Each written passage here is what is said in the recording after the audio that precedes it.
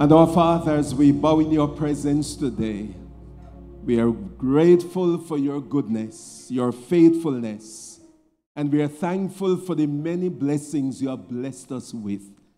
And Lord, we don't have to go far to say thank you, because you woke us up this morning, clothed us in our right minds, and when we realize that we can walk or drive to church, sit in church, sing the songs of Zion, they mean so much to us. We thank you, O God, for friends. We thank you for families. Thank you for members. We thank you for a church we can come and we can worship together and we can give God thanks for the many things you have done for us as a church.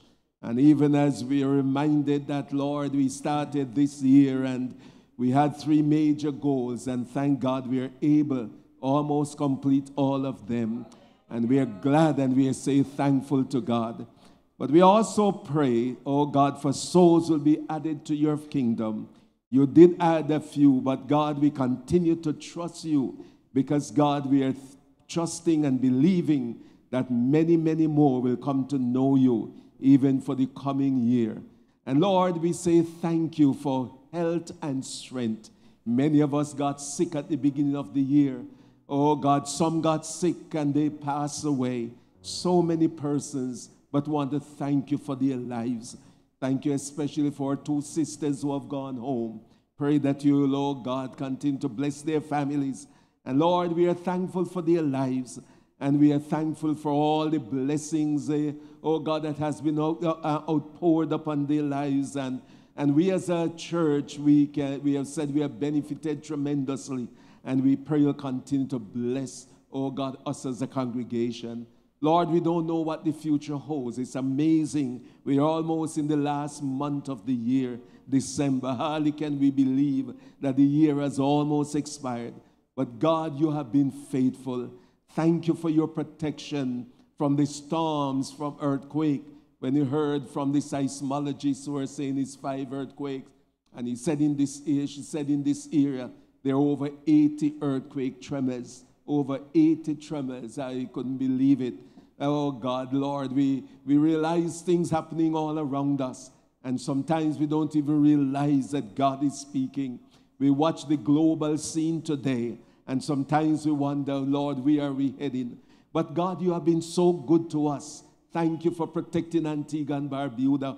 We pray for a covering over this nation and our Caribbean region.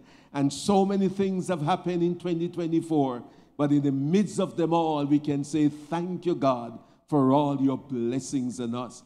Then we thank you for every member of our church. We love them, we appreciate them, and we pray your blessings might be upon their lives, upon their families. And Lord, they have much to be thankful because they can say, hitherto hath the Lord helped them. Continue to bless our children, bless our young people. We pray that, God, that we might just give you thanks for them. And Lord, so many wonderful things, jobs you have given us. Lord, oh God, Lord, so many of our people, thank God they could have been out of a job. But God, you have been providing. And we pray that you'll continue to open doors to everyone so that, oh God, they may all rejoice and able to give you thanks. Continue to bless us again and bless the furtherance of this service and bless even our ministry, not only here at this local church, but even beyond the walls as we take the message of the gospel to people in different places. May our ministry continue as a church. Continue, Lord, to find residence in the hearts and lives of men so that we might hear the testimony of God's transforming power. Have your divine way again. Thank you, thank you, thank you. In Jesus' name, amen and amen.